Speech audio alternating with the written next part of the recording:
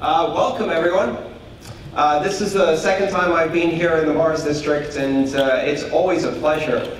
Toronto and Canada in general is a hotspot of activity in this space, and looking around this room, one thing that really strikes me is how diverse this audience is, in every sense of the word.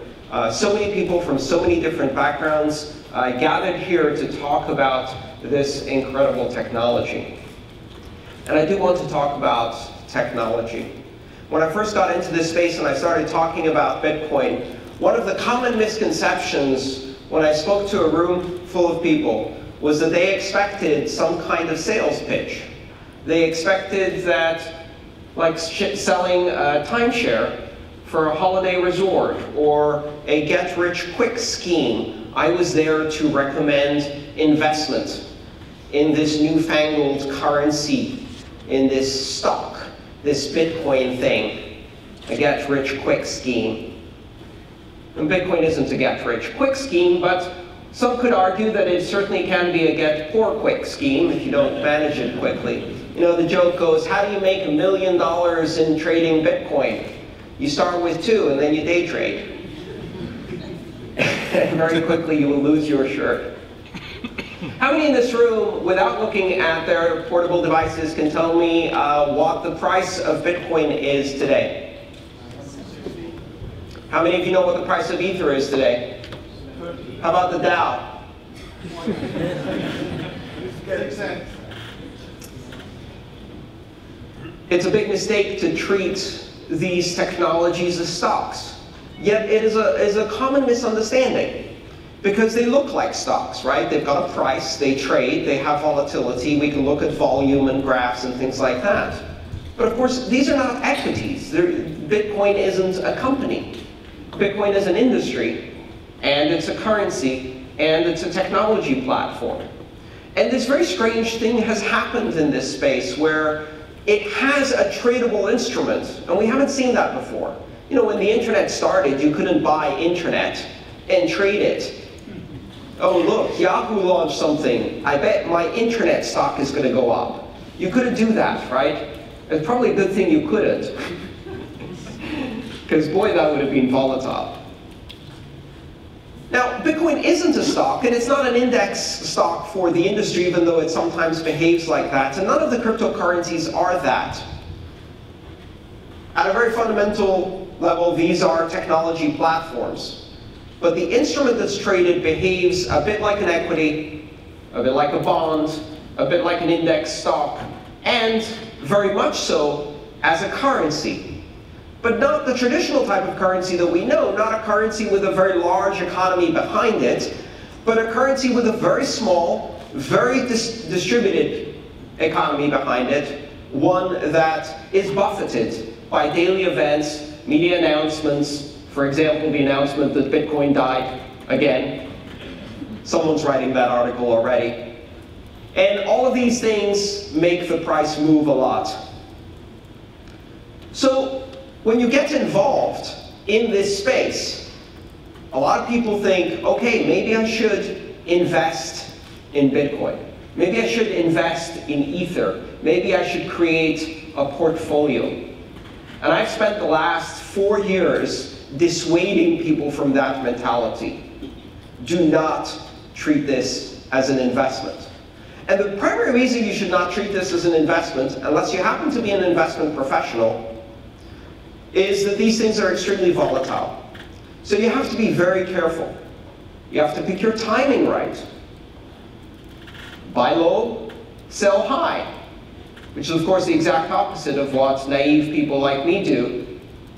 Right? It's going up, time to buy. It's crashing, time to sell. You get the timing wrong, you lose a lot of money.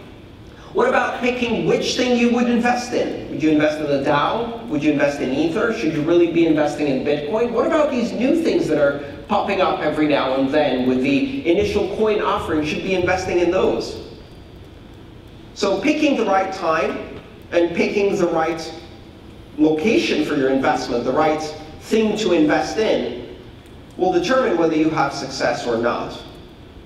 So I say don't do that, because I have a much better recipe for success. And that is to invest in something that does not require timing, to invest in something that does not require choosing, to invest in something that cannot be lost, cannot be seized, cannot be forfeited. And that is skills and knowledge. You don't need timing to invest in learning about this technology. Learn now. And that skill will pay, possibly for years to come. If you learn how to do web development in 1997, you had a 15-year career ahead of you for a highly sought-after skill. If you learned how to do iPhone apps in 2003, you had, again, in 2008, you had, again, a massive career ahead of you for a highly sought-after skill. With learning in these skills, you don't need to choose. Do I learn about Ethereum? Do I learn about Bitcoin? Do I learn about the DAO? You can learn about all of these things because these skills are highly transferable. The things that you learn about Bitcoin will teach you about blockchains in general. You'll learn about consensus algorithms. You'll learn cryptography. You'll learn the basics of economics and game theory, distributed systems, concurrent systems, security. All of these skills apply to all of the investments in this space. This is a skill that cannot be taken from you, that you can't lose in an afternoon because of volatility, that will continue to apply, at least for a decade, probably more. No matter which direction Bitcoin goes, no matter which direction Ethereum goes, or any of the other currencies.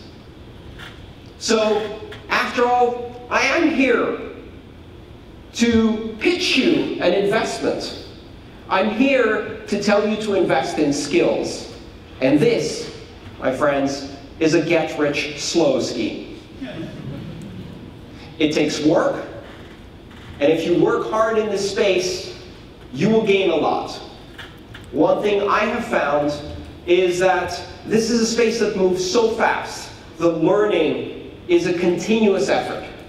Every single day I learn something new, and I've been at it full-time for more than 4 years in this space. And every day I learn something new. Every day I learn something that redefines my understanding of this technology, that makes me think about it in a slightly different way, that unveils a new level of insight and depth that I hadn't anticipated. On the surface, it's a currency. It's a payment system. And if you just see the surface, you're missing everything. Because underneath, there's this enormous, rich depth of complexity. If you see my book, you'll notice on the cover, there's a woodcut of ants, leafcutter ants.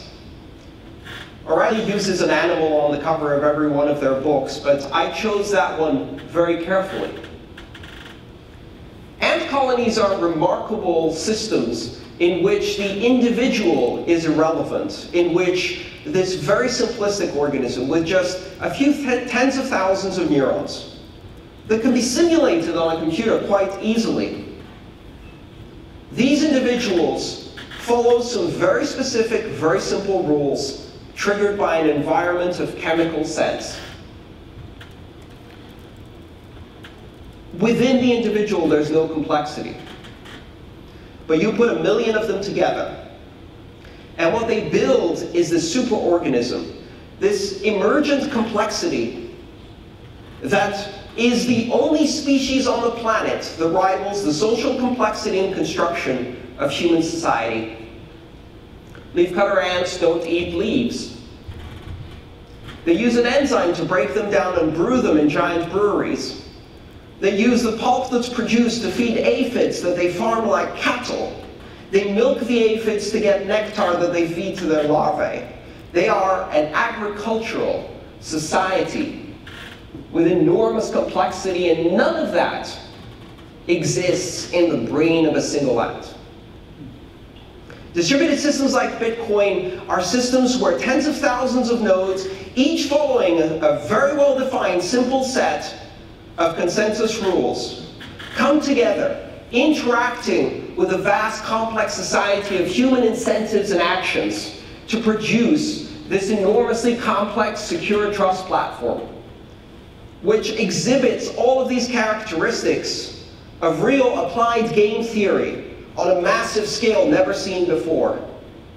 The emergence of robust trust backed by thermodynamic guarantees in the case of proof of work, to create the most secure system we've ever built on this planet. We take the concept of proof of work that has existed for millennia. Proof of work is evident when you look at our societies. The pyramids of Giza are proof of work.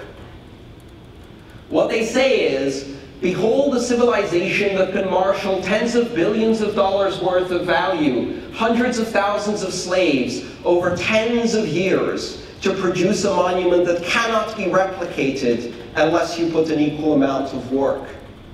The great cathedral of Notre Dame, the great castles of medieval Europe, all of these things, the Great Wall of China, are proof of work artifacts. They are monuments of civilizations that say, here's something that you can only build through the massive expenditure of resource, and that stands as evidence of our might. Bitcoin is the first planetary scale monument of proof of work. And in its footsteps, others will follow. It creates this edifice, this monument, and it's a monument to security. It's a monument to trust on a network scale. Once you start understanding the complexities of the interaction of game theory, human motivation, incentives, and markets, you realize how deep this system is. We've never seen free markets operate in the way they do in things like Bitcoin or any other cryptocurrencies. Truly unfettered free markets that provide complete liquidity and flexibility on a global scale have never happened before. Payment systems that span the globe without borders or intermediaries have never happened before. We are standing on the front row of history while creating something that will change human society. And if you learn the skills that allow you to understand these simple systems that produce this enormous complexity, these skills will serve you well. Now, you may be thinking, but I need to be a developer to learn these things. And that's not true.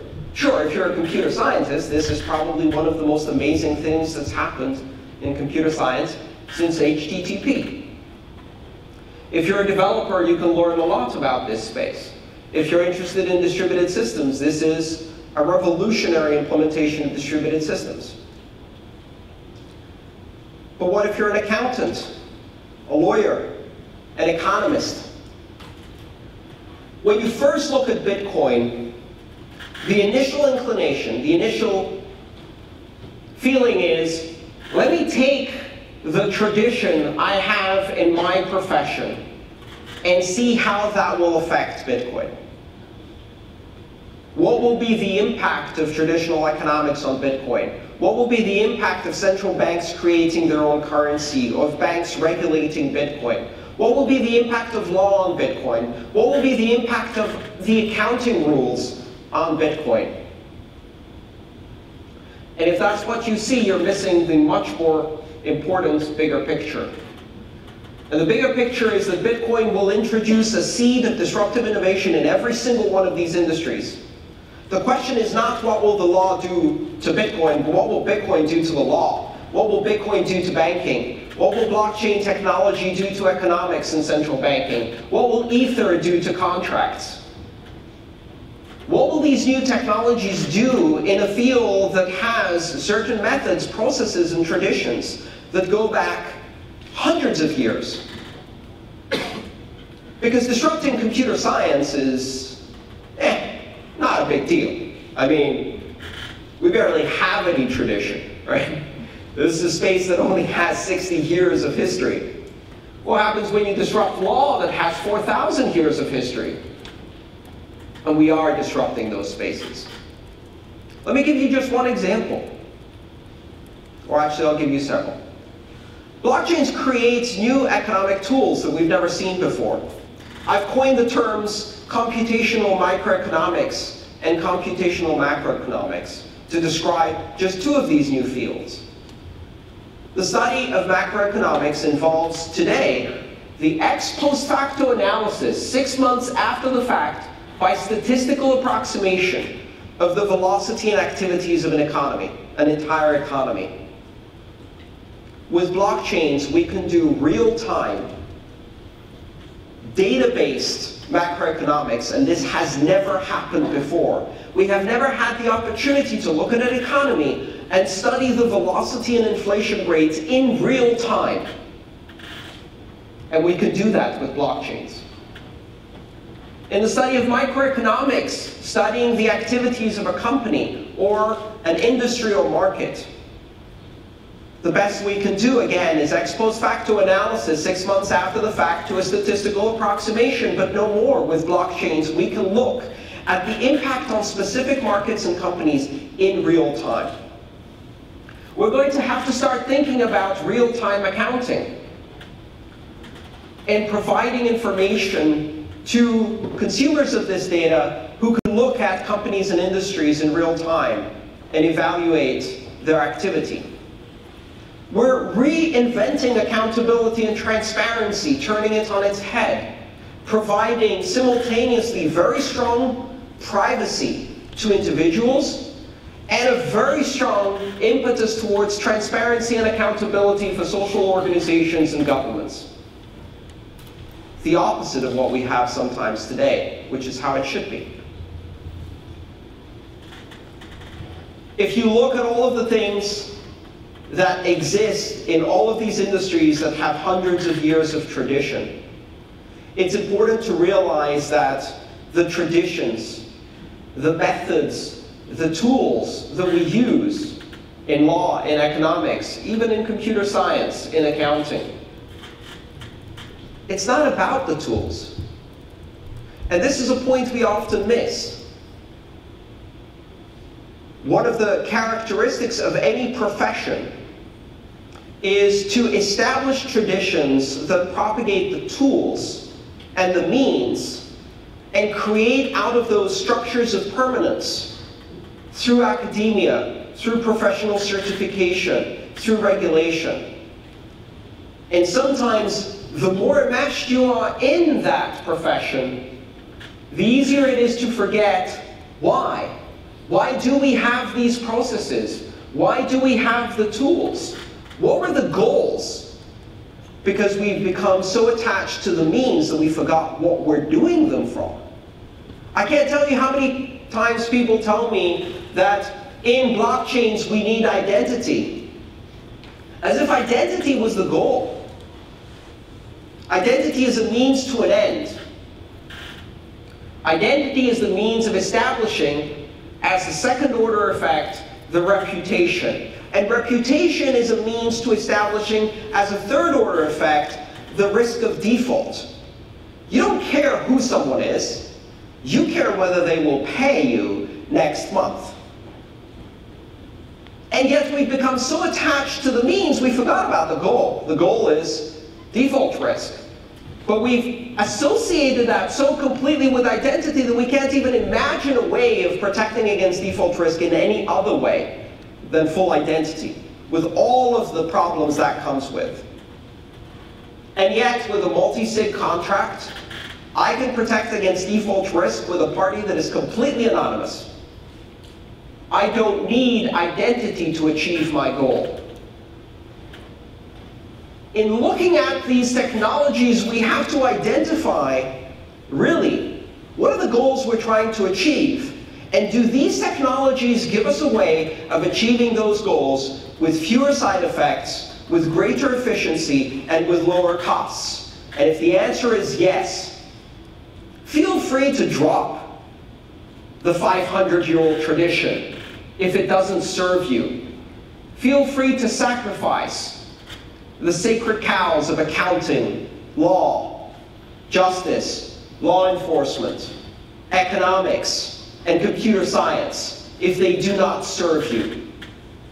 Because now we have a new tool, a new set of tools. And if we carefully study these tools, we can learn how to apply them in ways that completely change the way we structure society and allow us to more directly achieve the real goals that we have in all of these other fields. It's very difficult to step outside of tradition and training and professional development and a sense of camaraderie. And when you do step outside of those things in your profession, you will be ridiculed. You will be ostracized. You will be called a fool. Have faith.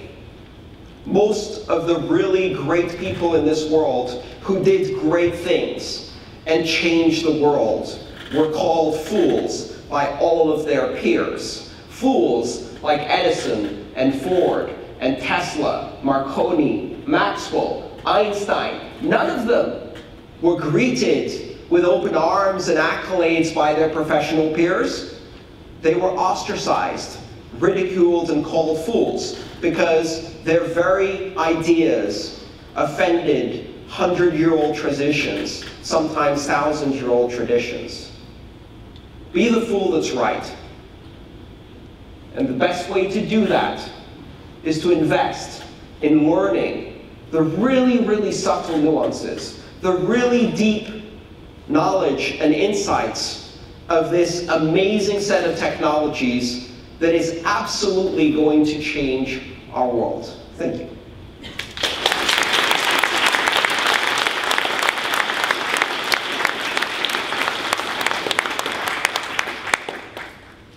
So I think we do have a bit of time for questions.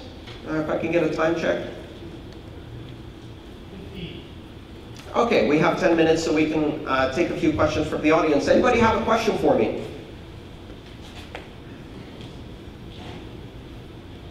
Yes? Microphone coming to you, just 1 second. Microphones behind me. Could someone grab? Thank you so much. That's number 8 for the audio deck. Thank you. And number 7. There you go. This is our first Q&A session of the day, so we're just going to iron out some wrinkles there. Go ahead, sir. Okay, great. Thanks for the great talk. I'm just curious if you could comment on the DAO loss over the weekend. I am shocked and surprised that that would be the first question you would bring up. I'm conflicted on the DAO. I've been watching this with great fascination. Mandatory disclosure, I am a DAO token holder. I bought, I'm a whale in DAO spaces. I own $40 worth of DAO token. I know, you're in awe, aren't you? So I bought that because as I invest in a number of different cryptocurrencies, because in all of these systems, the best way to learn is to do, right? And in order to do, you have to hold a token. If you want to write an Ethereum contract, you have to have Ether. If you want to use Dash or Monero or Bitcoin or storage coin or whatever, you have to own the token. So I did buy DAO tokens. I also warned people on social media that this is the first one. It's completely untested. And it will probably be extremely risky. I did not expect it to blow up within just 4 weeks of launch. That was quite fast. But one of the things I've said is that the most interesting lessons come not from success, but from failure. If you think of this as a particle physics experiment, the really interesting science happens when you analyze the debris of a fiery explosion, right? You smash two particles together, create a very big bang, and then you look at what comes shooting out of that collision. Well, we're going to be studying the debris of the fiery collapse of the DAO for years. And it's going to teach us a lot about governance. I think it's important to realize that if you look at this from the perspective of capitalism, you need destruction in order to learn. And one of the things that is unique about all of these systems is we're not talking about them, we're not theoretically analyzing them, we're doing them. And that's the only way to learn, and sometimes that means spectacular problems like this. And I think that's okay, as long as you go into it knowing the risks. And really, people should understand the risks before they get involved. Now, how is this going to be resolved? There are no good options at this point. There's a lot of people who suggest that perhaps it should be allowed to fail, that it's a great security bounty for the person who discovered the flaws, and that the investors, caveat emptor, knew what they were getting into. Others say that this should precipitate a soft fork followed by a hard fork and other interventions in the Ethereum chain. The idea is appealing. It sets up a terrible precedent that may cause more problems than it solves. And I'm not going to take either position because I have the luxury of not being either a miner or one of the Ethereum core developers who has to make this very difficult decision. I'm going to watch with interest, but there are no good options. In the end, though, I don't think this changes the fundamental nature of these things. Smart contracts are fascinating. They will have an enormous impact on law, on commerce, on the Internet of Things, on many other technology fields. The implementation of distributed autonomous organizations, either as investment vehicles or as new forms of social organization for entrepreneurs, for cooperatives, for any form of governance-based social entity. All of these things are amazing, and they will happen again and again and again, and more of them will blow up spectacularly, and we will learn. You know, even Enron taught us something, if not at least to improve our accounting standards and practices, right? And you know, we have 4 of the great accounting and management consulting firms here today. 10 years ago, there were 5. Oops. So, you know, sometimes that's the price you pay for innovation. All right, let's see if we have one more question in the back there. So I'm speaking from one of the accounting and consulting firms. I'm enough. So there's so much of hype now. Like a year ago, our clients, folks would not know about blockchain, and now I get into a meeting and everybody's like, this is it, I've read so much about it, but then I'm wondering, is this the hype that's kind of building into it? And I see proof of concepts being done, but if they are to be scared that it's at least 5 years away, that's what I kind of see. Like, would blockchain survive that long? And what would it take fundamentally, 1 or 2 examples or events that will actually make it mainstream and people would start talking real things rather than just building hype about it? I think you're absolutely right. The hype around blockchain is entirely out of sync with the actual implementations, with one exception. And that exception is the Bitcoin blockchain. You could also say perhaps with 2 exceptions, because Ethereum is also has become a large-scale viable production system with still some growing pains, but definitely something to watch carefully. So there are a couple of really important blockchains in the world today, and other than that, we're seeing an enormous amount of hype. I think part of that represents just kind of the general economic conditions. If you have a lot of money, and in many corporations today, a lot of money is the situation because of free money and stimulus and low interest rates that we've been in now for 6 or 7 years. What are you going to invest it in? Equities, that's a bubble. Real estate, that's a bubble. Student loans, that's a bubble. Auto loans, that's a bubble. Bonds, that's a bubble. Corporate bonds, that's a bubble. And so one of the problems we have in all of the Western developed economies is that we have a lot of money chasing very little yield. And that tends to create these exuberances. And so people are looking at blockchain and say, okay, maybe fintech is the place where we might get some yield. And I think the investment has far outpaced the reality on the ground, which will eventually correct. But if you look at the broader space, you have to realize there are some real blockchains changing things in a very real way. And those blockchains are the open, transnational, borderless, open access, open innovation, permissionless blockchains such as Bitcoin and Ethereum and others that are setting the stage for real change with real applications today. A lot of hype, but also a 7-year experiment that refuses to die, continues to deliver more and more innovation every year, and will continue to surprise people. 5 minutes, let's take one more question and then we'll wrap it up. Maybe 2 questions if we have a quick one. Hey Andreas, thanks for the talk. Do you mind commenting quickly on alternative consensus mechanisms that are being proposed in different blockchain environments, and maybe how that impacts, what your view is on the private versus public blockchain space as well? Thanks. I think consensus algorithms are really a very interesting area. It's basically a new science. Started in January 3rd, 2009 with one. And if you look at the number of academic papers published in this space, they're growing at a hyperbolic rate at the moment.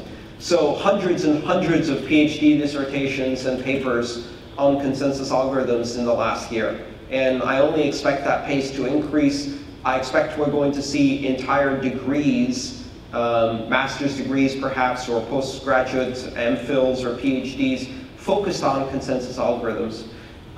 There are many interesting experiments in that space, but to me, the really important thing is running your experiment in the wild, at scale, with real actors, real money at stake, and seeing how it survives in those conditions. This is not a theoretical science. This is an experimental science where we can run global scale experiments and prove these systems in real terms. And I think that that's really, to use the trite expression, where the rubber meets the road. So until we see large-scale deployments of practical use of novel consensus algorithms, I know one that works today, and that's proof of work. We'll see what comes next. That doesn't mean you can't do it another way, but I think it's also important to recognize that different consensus algorithms produce different characteristics and features. Proof of work produces thermodynamically guaranteed immutability, which is something you can't do any other way. And maybe with proof of stake, we're going to see different results, different features, different characteristics. This is a broad ecosystem in which different systems will specialize for fitness to a particular niche, application, use case, and there's plenty of room for a lot of competition. This is not the old zero-sum national currency game where in any particular domain there can be only one and it's a winner takes all. That's not what we're doing here. It's completely different.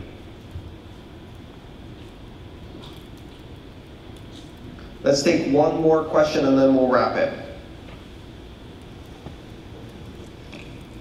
Hi. So I know that decentralization is the ultimate and final goal. I know you made mention of breaking and challenging traditions. Do you feel that a radical change and transformation to this can be accepted and adopted with ease?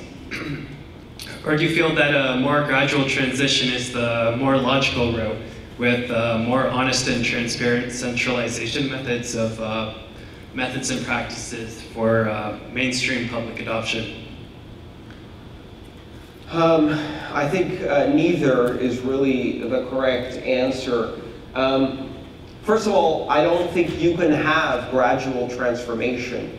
History shows us that disruptive innovation never works in a gradual fashion.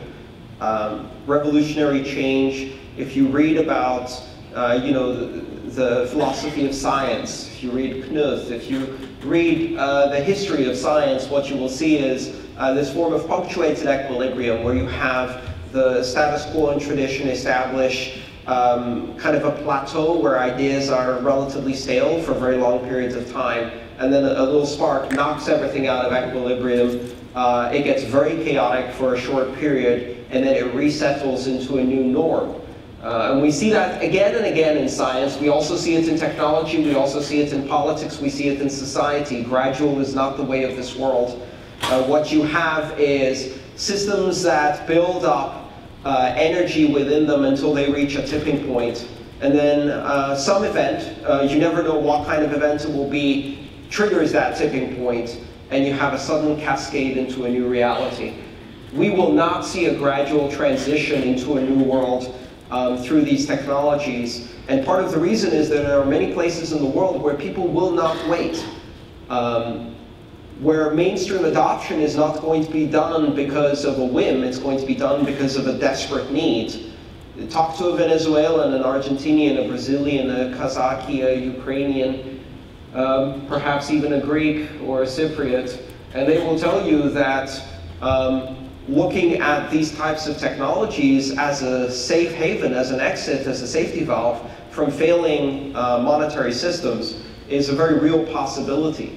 And when you have that level of desperation, there's nothing to stop people from adopting them. Now, I can guarantee you that we do not need acceptance. We do not need the participation of the old system. We do not need the permission of the traditional systems in order to succeed. People will use these things because they are useful, and they will use them because they can opt in and choose to use them when they feel they are ready, when we give them a use case, when we give them an application that is sufficiently compelling to overcome their comfort zone. And then they will find a way to use these technologies. But I certainly don't expect that we will see this primarily driven by traditional institutions gracing us with permission and acceptance so that we can innovate from within, disrupt the disruptors, create change from within organizations. That stuff doesn't happen. In reality, large organizations can't do that. And they get disrupted from the outside, most of the time very painfully, and few of them survive in their original form. So start learning the skills, polish up your resume, and get ready for a roller coaster. This is going to be fun. All right, thank you very much. We'll close the questions there.